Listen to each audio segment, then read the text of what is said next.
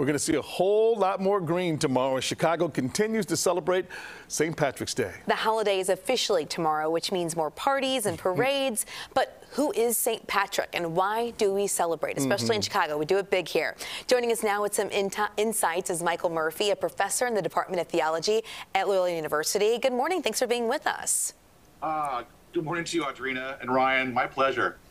As we're sharing this, I'm going to be learning too. So first, tell us who St. Patrick was, how we became the St. Pat known today.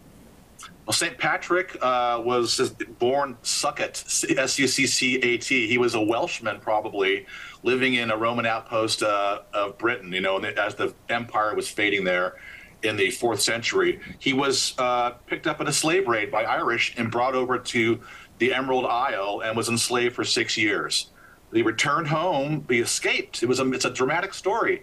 He returned home to his loving parents, lived there for about 25 years, and then became a priest and a bishop, and then went back to Ireland to tend to the souls and all the famous stories about snakes and clovers after that.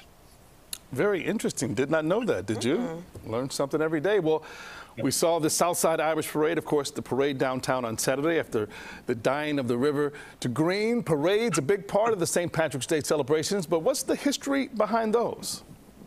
Yeah, those parades are really special. The Southside one's really special to Chicagoans particularly. You know, the history will surprise you. Like the first one was actually in Florida.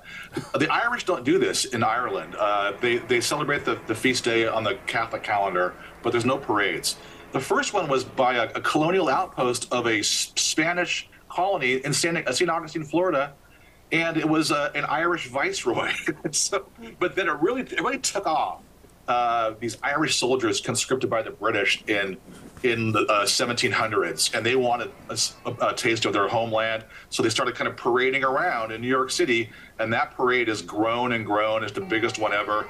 You get 3 million people there, 150,000 participants. So that's a short history. Then, of course, ours in Chicago, 1962 is when they dyed the river, but it's a big party every year. Oh, of course, and everyone has clovers all over them, whether it's like a tattoo or a shirt. So what's that significance with the holiday, the clover? Well, it gets very theological, but the legend goes, and I'll say this, the Irish are well known for not letting the facts get in the way of a good story. But the idea is that like teaching Irish people, the Celts, about God and the Trinity, very complex. So Patrick famously held up a clover, the 3-leaved clover, and said, God is just like this, 3 things in one. And that worked apparently because they got thousands of converts in Ireland and been a Catholic country ever since, although that's kind of changing these days, but that's the short story there. All right. Man, you summed it up, broke it down for us. I appreciate that, Professor Michael Murphy. Thank you for being with us and breaking it down to how we can understand it.